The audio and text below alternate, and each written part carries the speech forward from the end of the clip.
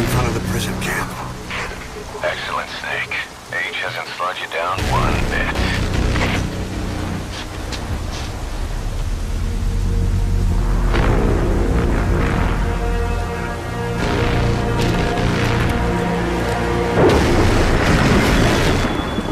Kept you waiting, huh?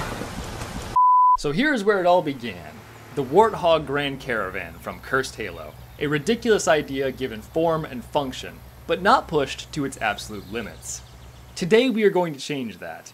So here we have Longhogs version 3 and 4. These bad boys have completely custom collision and physics models, coming in at nearly 3 times the weight of a normal Warthog, and are of course capable of seating up to 11 players each. But what you don't know is that these vehicles completely pale in comparison to the horrors that are yet to come. Prepare yourself for something adorable.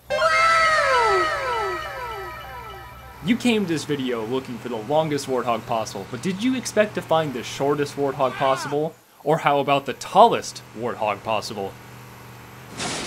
Yeah, it just kind of does that. It's really hard to drive.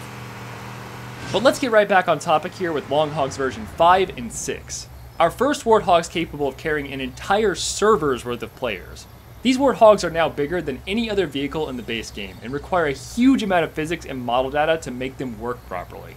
And speaking of huge, behold, the Big Hog. This is a Warthog to exactly 2 times scale. It's fully functional with custom seat animations and appropriately scaled physics. But of course, what kind of person would I be if I just stopped there? Behold again, the Mega Hog. Now this abomination is up to 4 times scale. It's so big that Master Chief has to stand up in the seat in order to reach the steering wheel. And he can't reach the gun turret, so he just sort of holds on to the top of it and hopes for the best, I guess. This thing is so massive you can just walk right underneath it and squeeze between the suspension. It's fucking massive, mate. And you know what else is massive? The amount of money you can save by using the promo code InfernoPlus when signing up for NordVPN. Oh yeah, it's time to get this bread. Do you ever go on the internet and look up really weird shit and think, man, I hope the government isn't spying on me? But then they really do be though. So what is a person to do in this situation? Well, you can use your NordVPN power-up to become completely invisible on the internet, of course. With NordVPN, you are utterly untraceable, and you can also use it to access region-locked content that would normally be blocked in your country. Take that, giant evil corporations! So head on over to nordvpn.com/InfernoPlus, or use the promo code InfernoPlus at checkout to get 70% off a 3-year plan and an extra month for free. And now back to the video. Alright, I guess I've made you guys wait long enough. Let's go ahead and bring out Longhog version 7. That's not supposed to happen. I think we've hit a limit with Halo 1's game engine. Models in Halo 1 have a maximum of 64 markers in each permutation, and this Warthog exceeds that number by just a bit.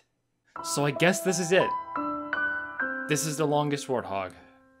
The longest Warthog possible.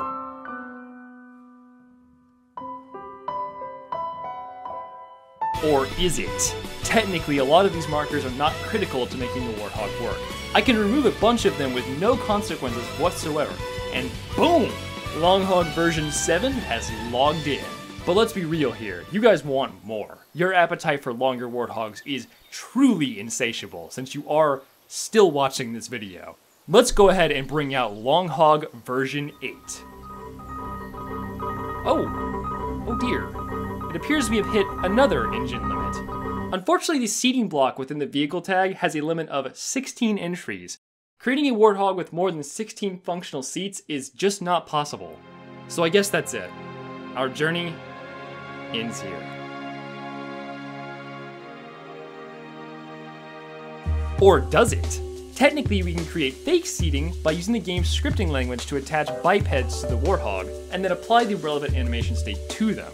They aren't real seats, but I technically have a vehicle with more than 16 characters riding in it, so I would say that counts.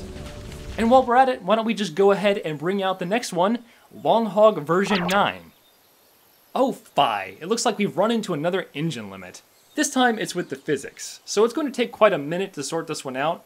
So in the meantime, why don't you guys go check out the Longhog's slightly inbred cousin, the Wide Hog. Quite the sight to behold, right? A Warthog that's just too thick for its own good. But if you think this one is cursed, then prepare yourself for these bad boys. But I guess the wide hog really isn't for everyone, so how about a thin hog? He's a speedy little boy, and he has just enough space in the back for a buddy. Some might even say it kind of looks like a warder cycle. Get it? It's like a motorcycle. Oh yeah, Monster Hog! Why you wasting all your time with these little baby warthogs? Ain't no one give a fuck. Why don't you try releasing a video on time, you slut? Alright, it appears I've worked out the problem with the Long Hog's physics. Halo 1 uses a very simple physics system where vehicles are defined as a collection of spheres. Each sphere has its own individual physical properties like mass, density, and friction, and they end up looking a bit like this. Spherical. Now the issue I've run into is that the physics model has an upper limit of 48 mass points, and in order to extend the Warthog any further, I need more. So I guess we have finally reached an impasse. This must be, without a doubt, the longest Warthog possible. Or is it? Sure, we may be out of mass points, but we can still rework the model to try and use them more efficiently. This way we can basically stretch the Warthog out further by displacing and rearranging mass points as we go. And with a little bit of tweaking, I may now present Long Hog version 9. Now I imagine that you guys must be thinking that I am approaching some final limit here because I've had to work around so many issues so far. But you would be incorrect. In fact, I'm now going to rapid fire the next couple of Long Hogs at you, so please, brace yourself. Long Hog version 10. It's so long that you can use it as a ramp to climb up the cliffs of Blood Gulch. Long Hog version 11. So long that it bottoms out on even the tiniest of hills. Long Hog version 12. So long that I completely ran out of model markers again. Long Hog version 13. So long that I had to make a custom camera track so you could actually see while driving. Long Hog version 14. So long that it can now be used as a bridge between the bases on Battle Creek. So now, as you can plainly see, my power waxes with each Long Hog I create. Soon I will become unstoppable as I approach my magnum opus, the Infinity Hog. But in the meantime, check out this Up Hog, a fully functional Warthog that is part of the Ceiling Gang Master Race, because floors are cringe. And next, of course, we have the Hog Hog and the Wart Wart. I don't really know what to say about these though. They're just kind of goofy looking, and they drive weird. I don't like them. But what doesn't drive weird is the Hover Hog. This one is actually kind of cool. It controls and acts like a ghost, but it has seating for 4 players. And honestly, I kind of like this one. I might keep it. Just don't tell me about that. And just one last silly one. Here is the Spaz Hog. A totally normal Warthog that just sort of spazzes out at random. Truly a marvel of modern engineering. Alright, so you guys remember that big hog from the start of the video? Well, I didn't just stop at 4 times scale. In fact, I went quite a bit further. So please, ready yourselves for the Giga Hog.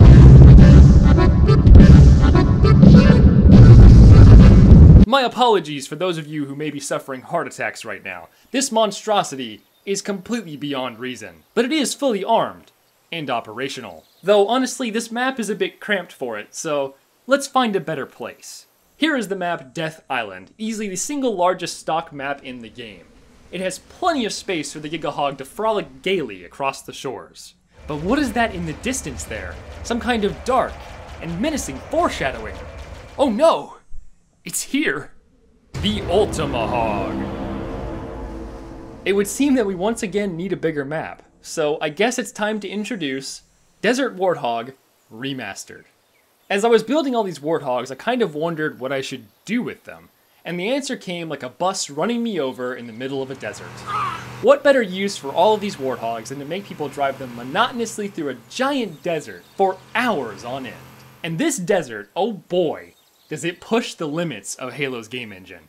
I could not make it any bigger or any more detailed than this, no matter how hard I tried. But enough about sand. We all know it's coarse and it's rough and it gets everywhere. What you want to know is how big is this next goddamn Warthog gonna be? So, brace yourself. For our great and most holy of lords approaches. Behold, the Wart God. Thou shalt singeth its praise and glory, and it shall blesseth thee with eternal life and low ping.